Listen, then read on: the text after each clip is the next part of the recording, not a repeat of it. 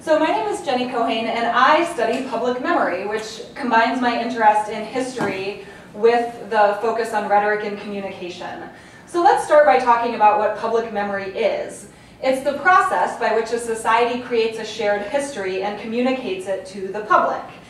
It exists in museums and memorials. It also exists in the shared stories that we tell, such as the one about George Washington being unable to tell a lie. But it's important because it underlies what we might call our civic imaginary. It tells us what's important to us as a society. Unsurprisingly, it often relies upon what we might call grand or hegemonic narratives of the actions of white dudes.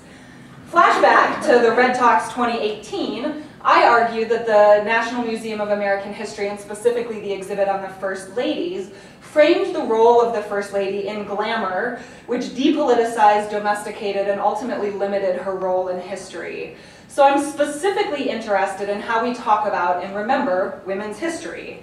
So my case study for today then is the Belmont Paul Women's Equality National Monument, which is a very different type of place than the Smithsonian.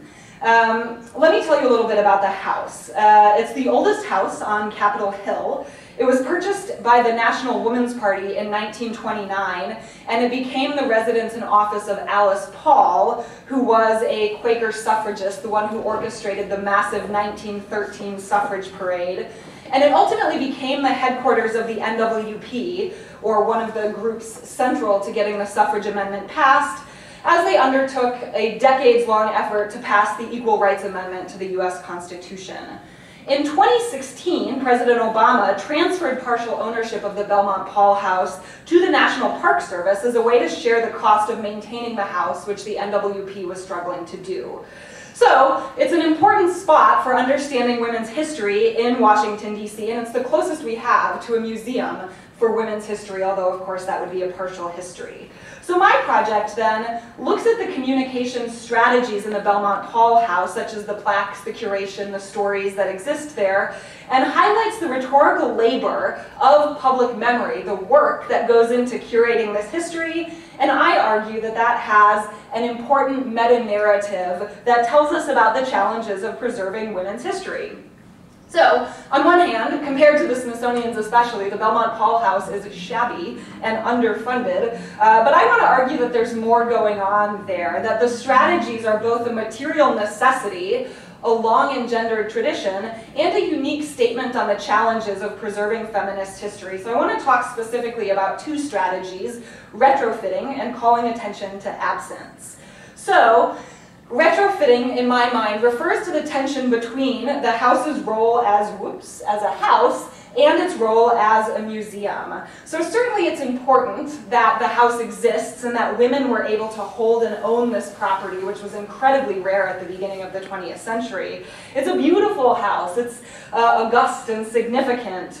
But it's also not on the National Mall, and that's a good thing for the women using the house because it put them very close to Congress and meant that they could go lobby, but it also means that because it's not on the National Mall, it gets fewer than 6,000 visitors a year. Yes, so it's there. I couldn't figure out how to take away the thing that says where I live, and I promise you I didn't do this research just because I'm a block away from the Belmont Paul House. In terms of the rest of the retrofitting, turning a house into a museum means reckoning with sort of big, empty corners that you can't find stuff to fill the spaces. It means that there are large fireplaces that eat up space.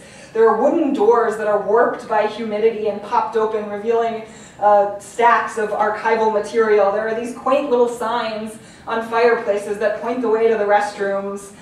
So it's a very different kind of experience than going to the Smithsonian's.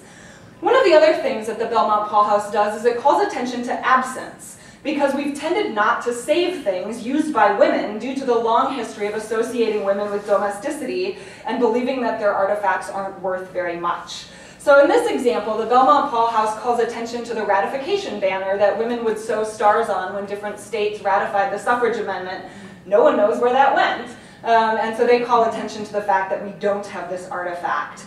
Likewise, there are some sort of tensions in relating to the role of black women with the National Women's Party, and these absences limit the stories that we can tell.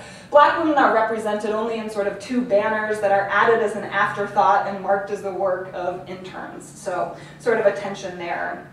So to conclude, I want to argue that studying the labor and process of public memory is significant because it tells a meta-narrative of women's history and the struggle to keep it alive. And the challenge to secure space and artifacts related to women's long exclusion from the founding narratives of our history is something that public memory scholars should pay attention to. Thanks.